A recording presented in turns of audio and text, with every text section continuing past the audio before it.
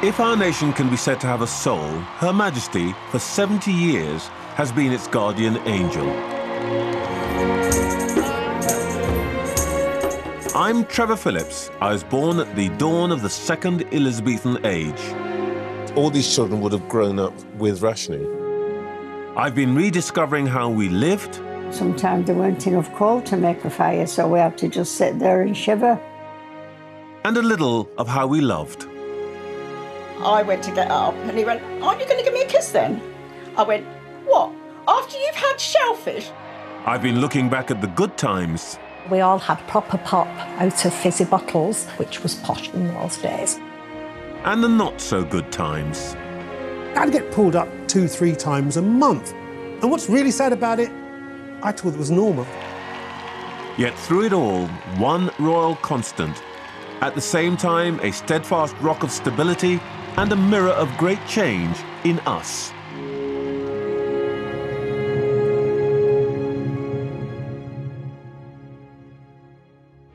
Queen Elizabeth II passes from the Abbey, consecrated and dedicated to her life work by the solemn and hallowed ritual of coronation. A mantle almost 1,000 years old is laid on the shoulders of a new generation. The young Queen will come to reign over the largest empire the world had ever seen. After a bitter war, she has to symbolize both a past and a future of prosperity and peace. And so, this day of days most memorable comes to an end. And with it begins a new era, the new Elizabethan age. Long may she reign.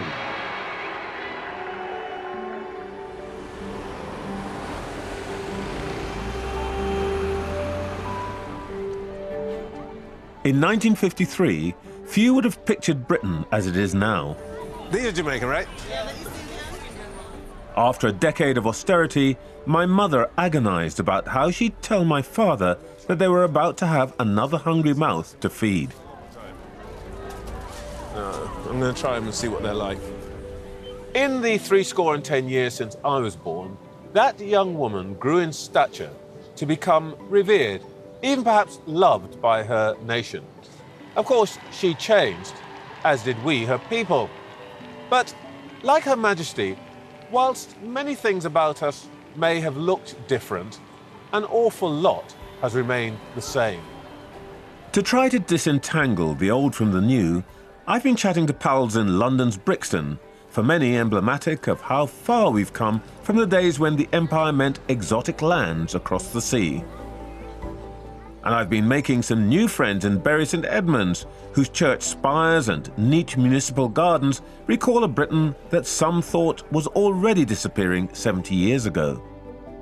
But our journey starts in the former manufacturing powerhouse of Lancashire, where the paradox of continuity and change is at its plainest, so much different, yet so much the same. We've got a box of photographs of Coronation Day on the 2nd of June 1953. We've got a parade here. So we've got the young page boy carrying the crown, and then here comes the Queen in the background. But it's kind of a classic northern scene, isn't it? You've got the cobbled streets, the terrace housing. And here's the coronation of the Queen. It's great. She's sitting there on her little throne. And what do you think that the Queen would mean to a street like this? I think there's genuine enthusiasm or strong feeling for this young Queen. But I think it was also about marking the end of something and a new beginning. Things are generally looking better, wages are higher, there's full employment, there's the security of the NHS and the welfare state. They're not only marking the coronation of the Queen, they're marking the beginnings of change, not just in their town, but across the country. If you wanted a job, there was always one available. Bolton stood at the heart of a global industry that would fuel the new Elizabethan age. Into the busy dock end of Liverpool and Manchester come cargoes of raw cotton from the far corners of the world. Bolton's merchants grew rich, turning the empire's raw materials into cloth for the growing population.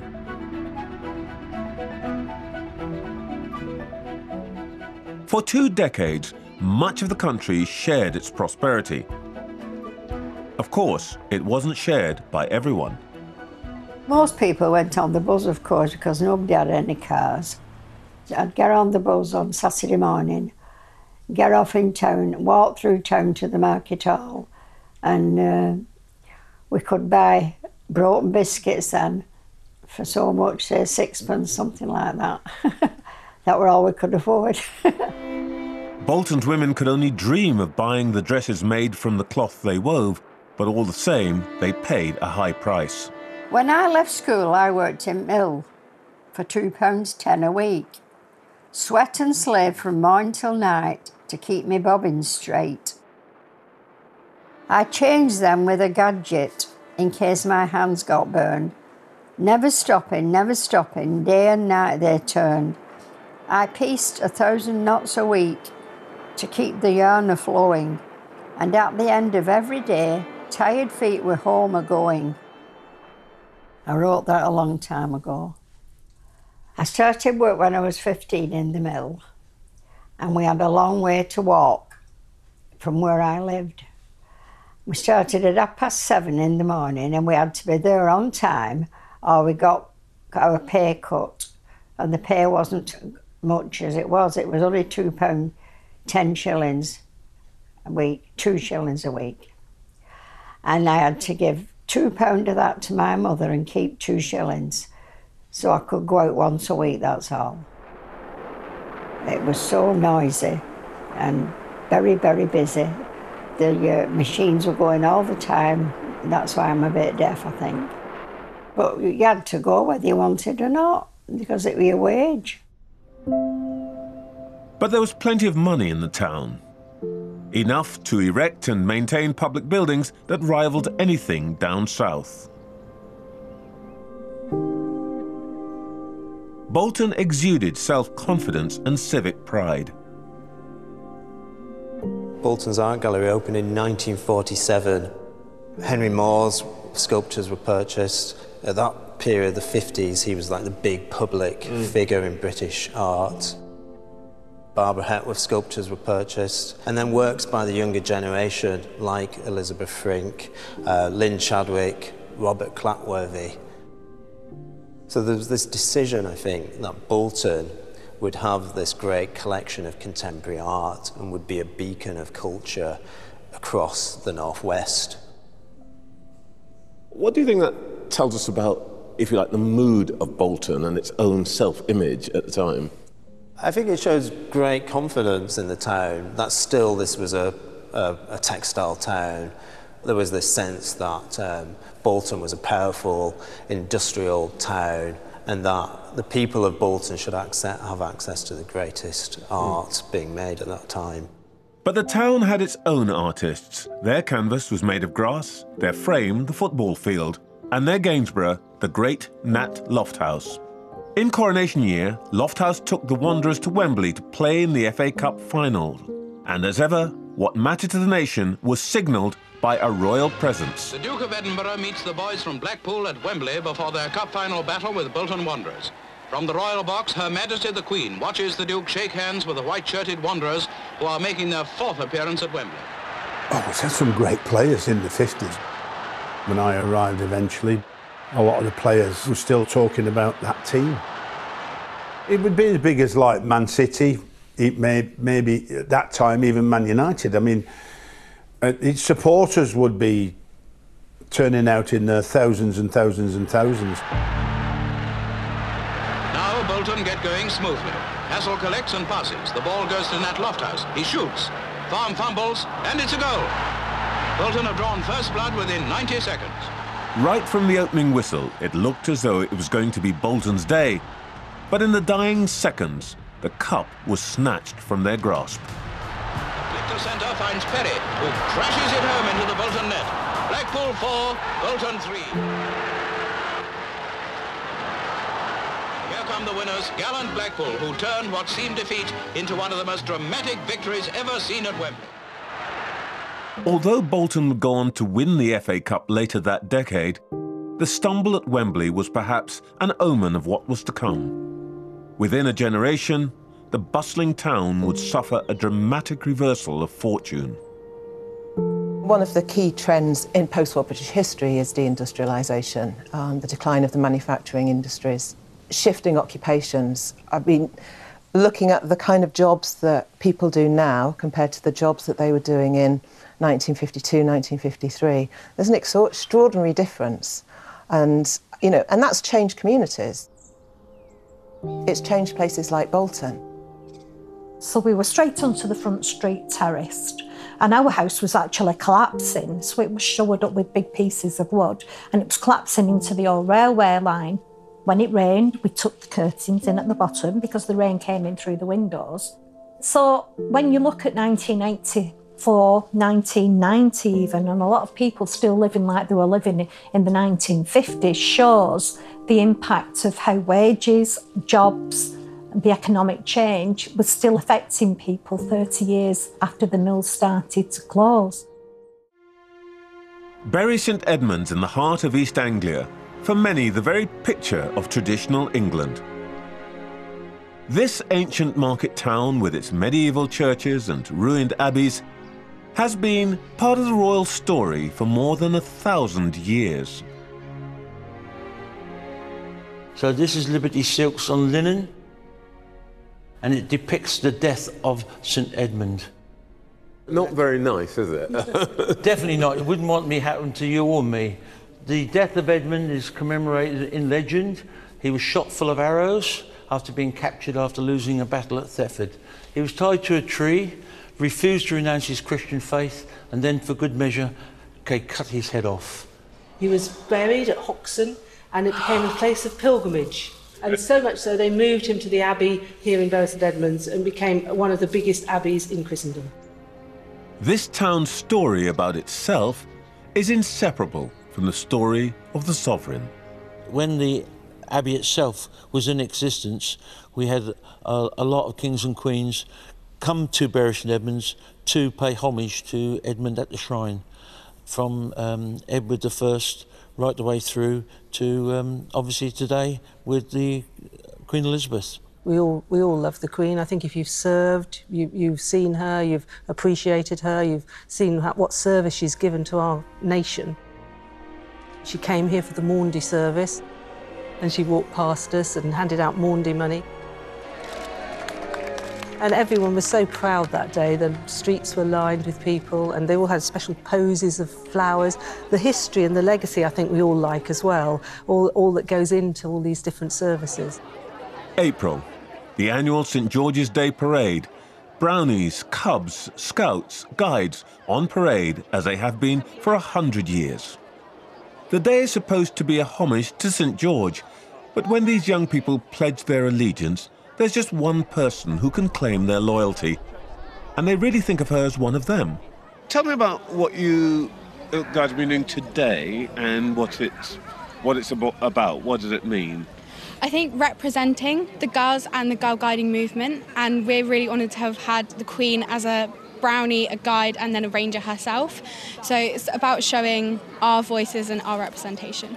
I think she's an icon for the British identity, and I think it's about women being able to be icons for themselves and for the communities that they live in and grow in and work in.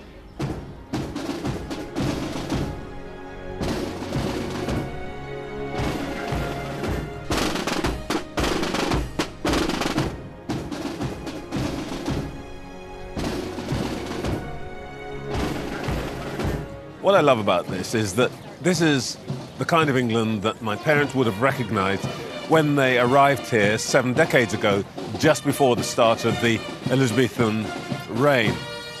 The symbols that we're seeing here, the music, the bands, the flags, were the same symbols that were used all over the empire.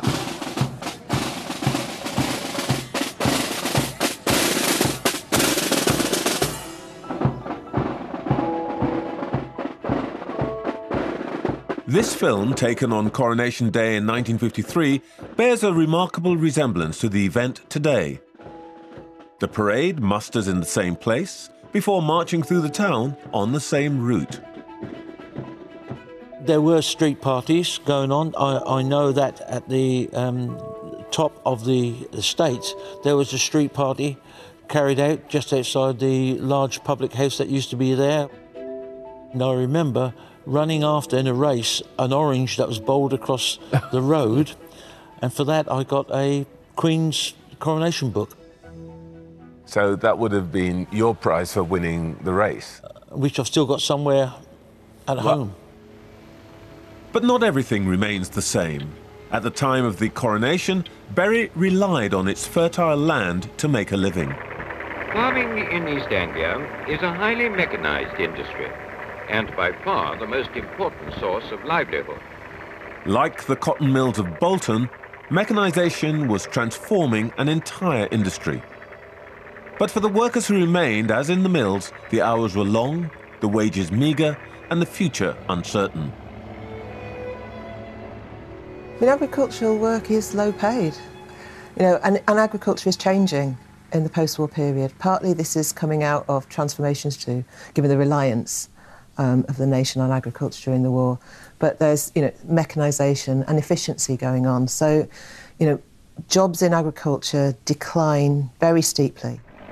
A great deal of the sugar used in the British Isles comes from East Anglia. My father, for most of his working life, he worked at the British sugar factory for the manufacture and crushing of the sugar beet. Having food on the table was very important, but there wasn't any luxuries as such. People who grew up in the earlier 20th century, they never had the facilities. They never had proper bathrooms, they never had toilet facilities. Visiting the privy at the bottom of the garden, that sort of thing. But certainly after the Second World War, and with rationing ending, people then started realising there was more to life they could enjoy. After feeding the nation, the new reign's first priority was obvious: homes. The young Queen and her dashing husband, a war veteran, had their pick of palaces. But for their contemporaries, new homes had to be found in new places. Britain was on the move.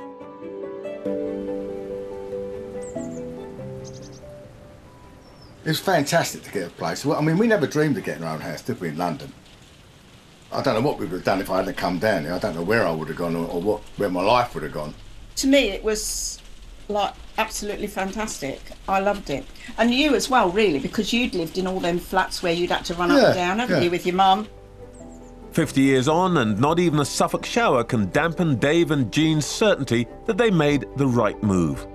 Together since the early 60s, they'd left London's East End for Bury at the end of the decade. Both found new jobs and, more importantly, a new council house, one of many which had sprung up in and around the town. I just moved into it quite easily. It was so easy going.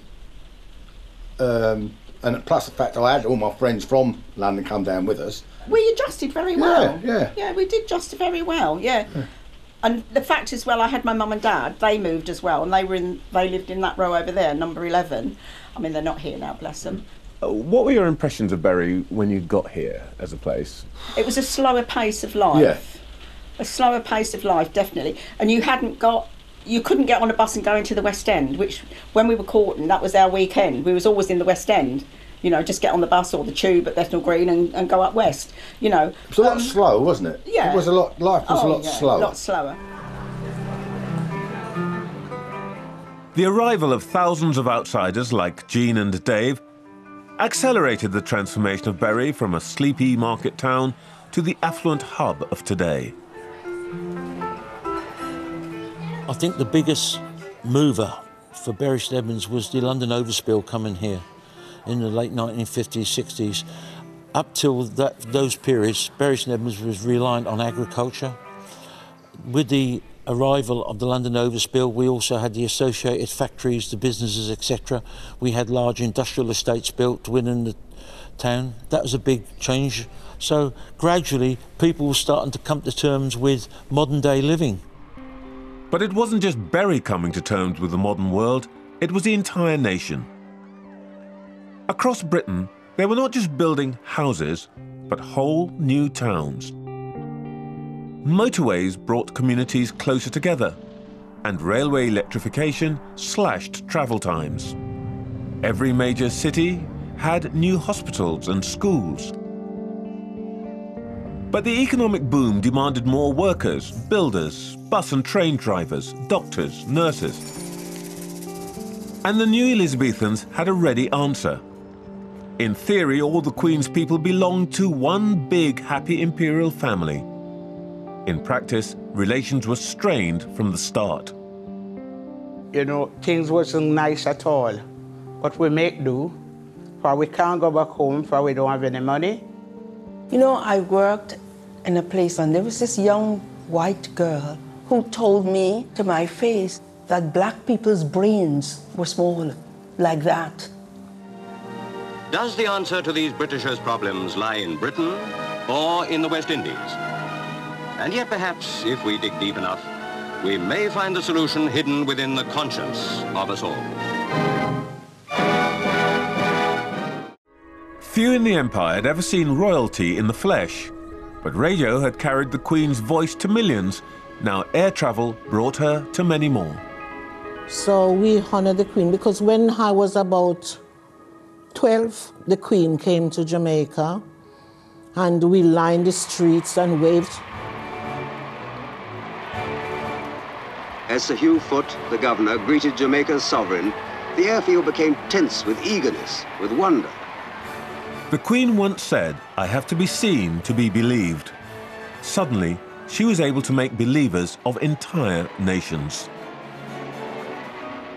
Well, we grown up in the colonial days. As a child in Jamaica, we celebrate Empire Day, and we all look forward to it. Loyalty, combined with curiosity, prompted many to take up the challenge of rebuilding the mother country. After all, what was England except another sister island under the same monarch and the same flag? My dad said, "Why does this child want to leave us?" And my mom said, "You know, she's no longer a child, you know, you have to let her go." In 1954, about 10,000 West Indians came to Britain. A few knew what to expect, but most of the women coming off boats in their hats and gloves and A-line skirts expected to set foot in the stylish Royal England that they'd seen in the newsreels. In Jamaica, they didn't show us snow and things and soot, you know. When I came here, I said, "This place, what is this place?"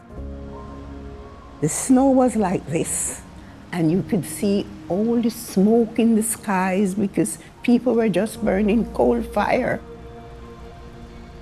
I was surprised, because you hear so much of England, the streets are paved with gold, basically. But you know, when you come and you see the houses, they weren't what I expected to see. It's a big change. We didn't have no felicity, no convenience. One room. Even when I had my first child, I was in one room. The market in Brixton is, for them, a happier place than a market in the tourist's paradise they have left. Many of the first arrivals from the West Indies settled here in South London. Over the following decade, they would be joined by others from all over the Commonwealth, many of whom found work in what is now held to be the greatest achievement of the Elizabethan age.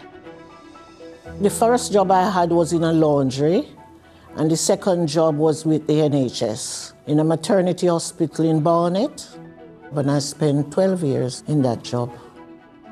So my first wages in St. Stephen Hospital was £2.50 a week.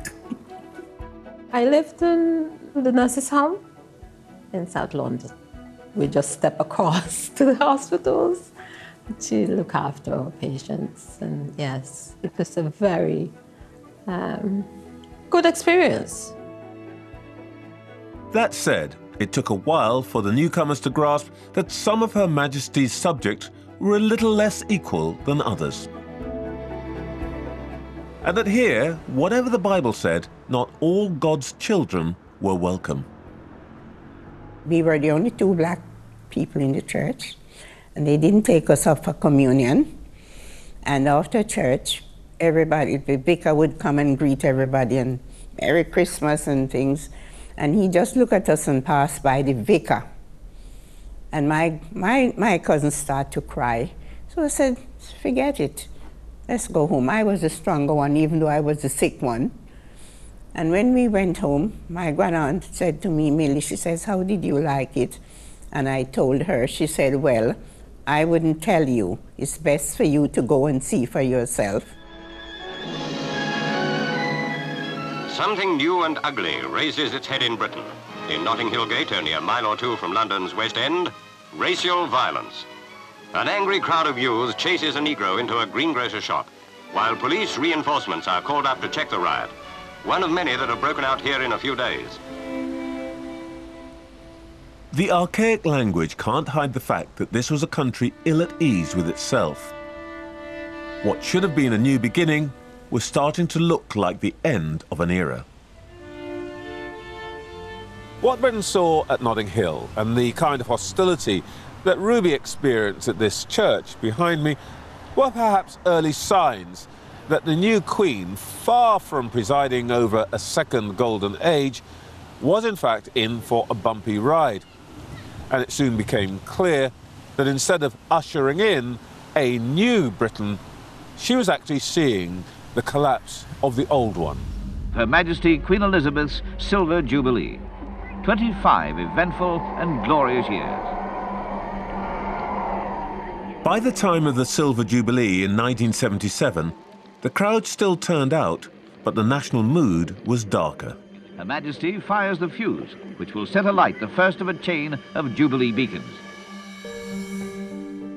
The optimism of those first years was replaced by strikes, factory closures, and widespread job losses. The catastrophism preached by some, both left and right, made many wonder whether the glue that had kept a disparate nation together would hold much longer. Racial tension on Britain's streets was just one sign of the times, and for many it had a powerful impact.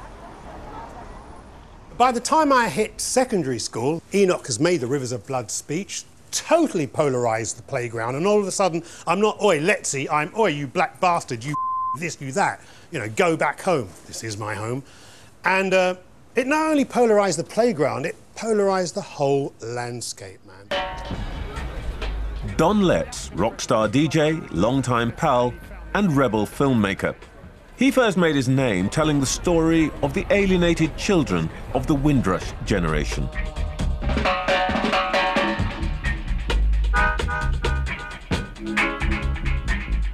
No, this ain't Kingston, Jamaica. This is London in the late 70s.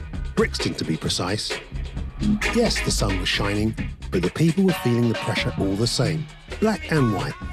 The social climate with mass unemployment, political turmoil, the rise of the National Front, and, to top it off, constant grief from the police. I think what's really odd about that stuff is, when I was growing up, 13, 14, 15, it was normal. I kind of expected it. You know, if I was going to a movie, I'd always build in an extra half an hour because I know I'd get pulled up on the way to the movie. And there was times, you know, I developed kind of tactics to deal with the police, like you'd be driving along and they'd be tailing you from behind. I'd stop my car, get out of my car, walk up to them like, officer, can I help you? And it would totally throw it in the best English. I can speak English better than these guys. Across town in another Britain, crowds were still flocking to that famous palace and its familiar balcony. The pageantry of monarchy survived, but seemed increasingly detached from much of the nation.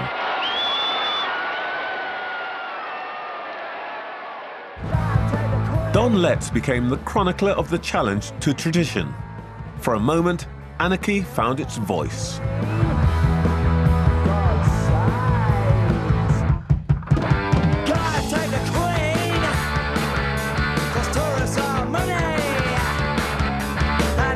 The Sex Pistols' insistence that there was no future in England's dreaming caught the imagination.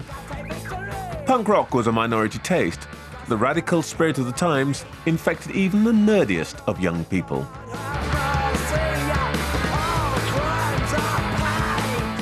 Anti-racism swept me into politics, It was probably the one thing most people could agree about. And amazingly, we found an ally in an institution that most young people thought was on its way out. When I was a student here, Britain seemed at its most angry and confrontational. And I guess I did my bit to fan the flames. As president of the student union, I organised sit-ins and demonstrations pretty much non-stop for a year. But ironically, we, I suppose you could call us the coronation generation, found ourselves hand in hand with the royal family on at least one thing: that Britain didn't have to be a nation divided by race. In Brixton, a generation had arrived thinking that they were already part of a nation under one sovereign. Their children grew up believing that that nation had rejected them. One institution had the power to reassure and to bridge the divide. And it's a responsibility embraced by those who will wear the crown in times to come. June 22nd, the second in line to the throne comes to Brixton to mark Windrush Day. The Windrush voyagers came to rebuild Britain alongside his grandmother's generation. One day, their descendants will work alongside William and Kate. They're getting to know us, like asking us about what we're doing, like what we're interested in, and yeah, I think that's why it was like a really cool time. It makes us feel like all these guys aren't just those people that are, they're disconnected. We felt connected. William carried a message from Her Majesty that drew a line from the past to the future.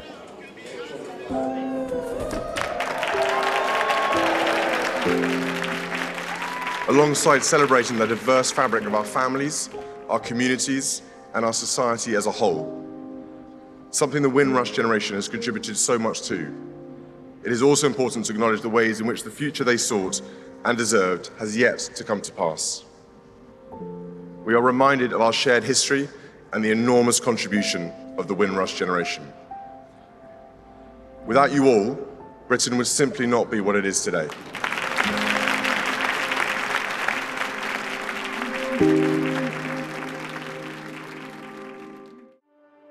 At the time of the coronation, the future of Bolton as an industrial powerhouse seemed secure. And a whole generation of youngsters was destined for a career in cotton. Inside the modern mill, a great transformation is taking place. A progressive industry needs progressive workers. It needs trained technicians. But the brave new world was short-lived, and within a generation, cotton was dead on its feet. You could see the hive of industry from the hills. A pall of smoking, choking smoke hung all around. Buying from abroad then came around. Imported goods became the fashion and killed the life and soul of every cotton town. We were about 22 there. Maybe. And Bolton bard Dot Thornley spent all her working life in the mills. your problems when you're... She now lives comfortably with her daughter Carol, but for much of their earlier lives, when the industry collapsed, both mother and daughter suffered extreme poverty. I grew up in 1984. We didn't even have an indoor toilet. We had to go through the snow to get to the toilet. And we're not going back to the 1950s that my mum knew of. And this is 1984 when I was 16. And a lot of people live like that. Like millions of working-class women, Carol was destined for a series of dead-end jobs and domestic drudgery, until one day all that changed. I was about 21 and thought my life was over other than having babies, as my dad said I should have. And then someone suggested, well, why don't you look at university? The cotton mills may have closed, but the old Bolton Technical College has adapted over the years. At the beginning of the period we're talking about, the percentage of the British population who went to university was tiny. And now it's something that, you know, lots of people now think, yes, that's something I can do. That opportunity has really opened up for people over the last kind of 70, 80 years. Carol was one of those who took the opportunity And after 4 years, she graduated with a degree in education. I was now a teacher, and I can't explain. It's like a woman who wants to have a child and eventually gets pregnant. When you have a burning ambition inside you and then you suddenly fulfil it at 26, that's what Bolton University did for me. It provided me with my future career. Right, move the patient into the queue. Today, the university has more than 11,000 students, 2/3 of whom come from Bolton and the Northwest. It plays a crucial role in training the next generation of nurses and paramedics for one of the country's great post-war success stories, the National Health Service. Get him across. Steady, steady, lift. And you guys, whoa, what's happened there? Come on. We employ nearly 6,000 staff in the NHS. Take a hand over, team, listen up. They live in Bolton, their families live in Bolton. Healthcare is one of the only growing industries, really, at the moment. Right, so the patient is not responding. OK, has he got a pulse? We work with the university to make sure that we can have qualifications and training places in this hospital. All right, OK, so I've got a pulse. I'm going to check the circulation. And that's the way that we'll keep our hospital fresh and alive and serving this community. You've done really well. When the patients on this ward were born, the single biggest employer here was the cotton industry. No one could have foreseen a world in which medicine would replace the mill as the lifeblood of an entire community. The Queen's crimson robe is removed. In the 70 years since the coronation, the scale of change in Bolton has been unimaginable. But in all that time, enthusiasm for the Queen remained undiminished. I think she's brilliant. I think it must be hard work doing what she's done. The Archbishop anoints her with holy oil and consecrates her to her great office. I'm very proud of her. Yes, I think she's a good lady. She receives the orb, symbol of the dominion of the cross over the world. I think the royal family are really important, but the Queen, by far, is the most important person to our country. Change over time is, of course, inevitable. But in the rural heartlands of England, where the roots of community stretch back long before the Industrial Revolution, the pace of that change has been just a little bit slower. A visitor from the Bury St Edmunds of the 1950s would instantly recognise this place with its quiet affluence, its neat churches, its ethos of military service.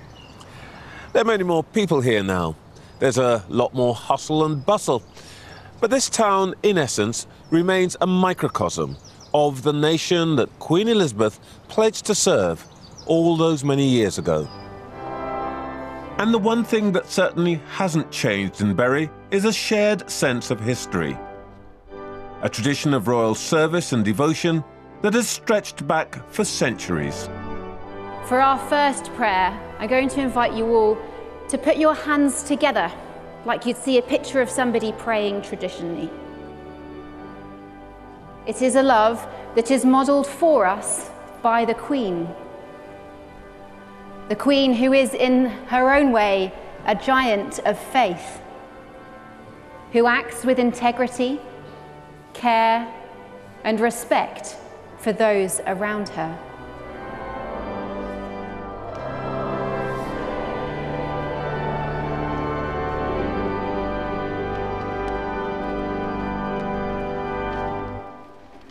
I mean, she is our history, and we've held on to that. I think she's done an absolute marvellous job. Considering all the pressure she's been under. I mean, she couldn't walk away from it, could she? No, there was no way out for her. That was her life. And as she said right at the beginning, I will give everything to being a queen. Mm. And yeah, I think she's done a great job. She has. Most of Britain has only ever known one monarch.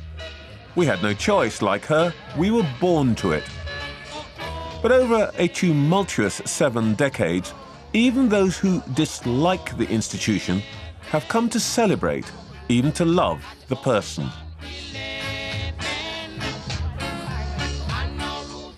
The men and women of the Windrush generation did have a choice. Most expected to return to the Caribbean one day.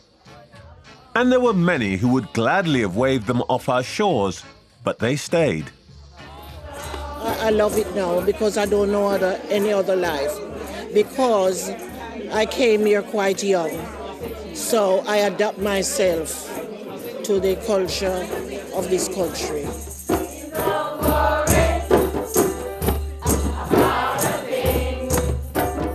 I just take what I get and enjoy. I go back for holiday, but my home is still in England.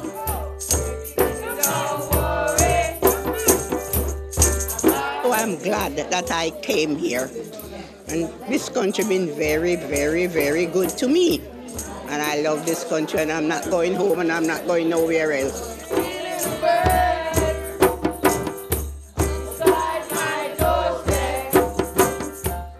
Pretty much everybody here came to this country from somewhere else, and most have lived through the entire Elizabethan reign.